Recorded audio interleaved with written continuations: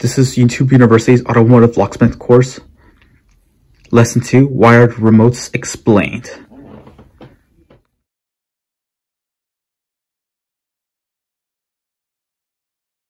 So when should you use these wired remotes? Well, there are two types of wired remotes. The flip key kind and the keyless entry.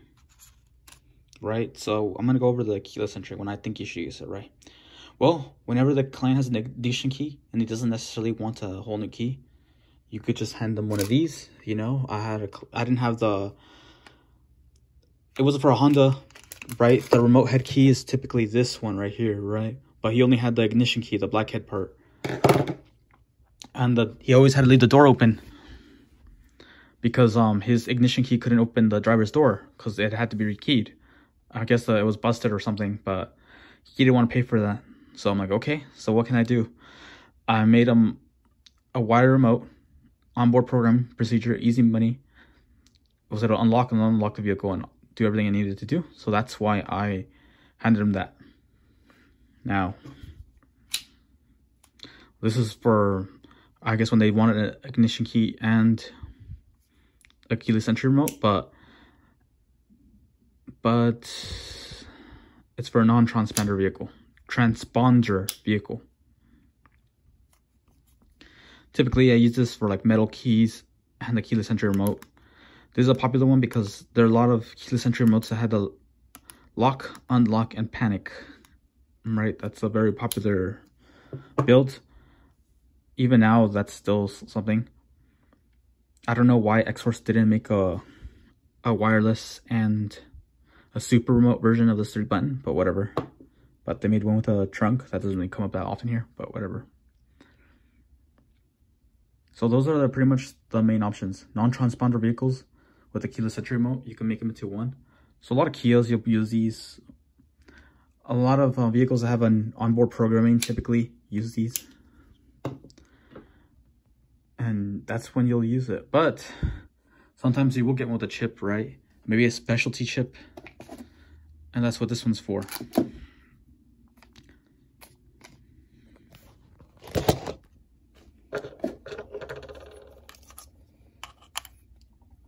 So I'm going to use my pry tool. There we go. Right, and you have the chip holder here. You'd put whatever chip you needed, or you clone the X27 chip. You slip it in, and boom. You know, if it requires some sort of special chip that cannot be cloned, or for whatever reason you just need to use this. So that's another instance of when to use that one. So those are some of the times that'll come up. Also, it'll just help you when you're starting out, keep the stock a little bit lower and focus on, you know, maybe having phobic remotes, proximity remotes that can't always, you know, there are a bunch of them can't always be generated, you know, while in the meantime until you get them, until you get the stock you need. So those are some examples.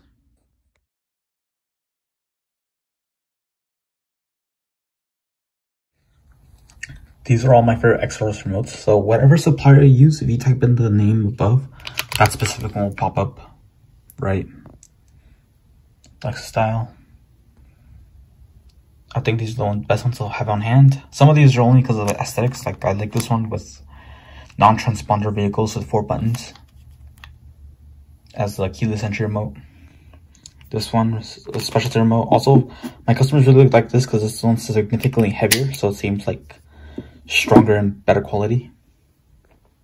But yeah, these are all the ones with the name above are the ones I use, and you can tap them to any supplier and that specific model will pop up. I mean, you'll decide which ones you like best, but these are the ones I utilize personally. To generate an Xhorse wired remote, well, I'm going to generate a 2013 Nissan Versa. I already found the frequency I'm going to use, that one right there.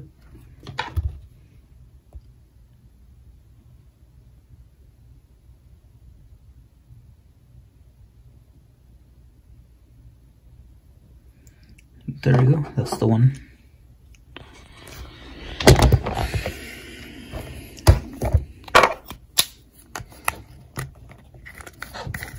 So I'm going to use my pry tool.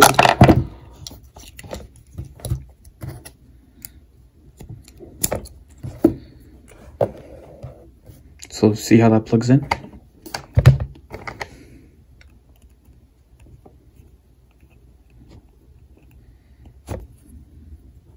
Gives it power. Oops. Now I'm generating the remote. Just writing the data.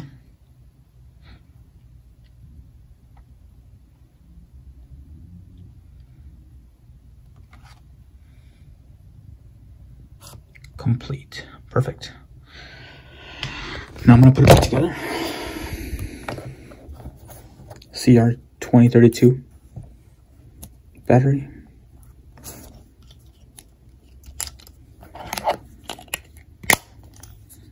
Now let's program this remote. See if it works. So I'm going to program this Xhorse remote. It uses a simple onboard program procedure, right? So I'm going to lock the door panel. I'm going to insert the key ignition 6 times. 1, 2, 3, 4, 5, 6. So it's programming mode. Turn it on. Okay, press that one. And then unlock. Then lock. Then press the any button in the original remote. So turn off the car. Unlock the door. Now I should test the remotes. So lock. Unlock. Now I'm going to press. There we go. So it seems to work perfect. The original one. Okay. So that's how you do it with an Xhorse remote.